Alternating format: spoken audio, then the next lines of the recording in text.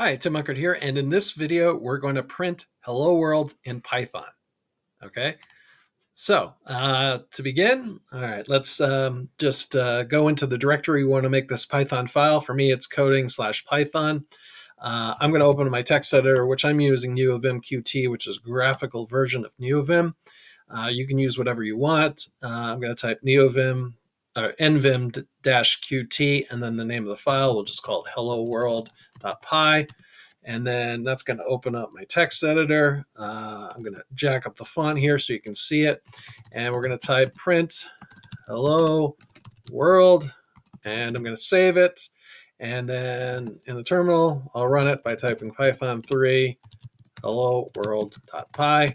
And you see it prints hello world. That's all there is to it. Thanks for watching. Like this video and subscribe and hit the bell for notifications if you want to. Thanks. Bye.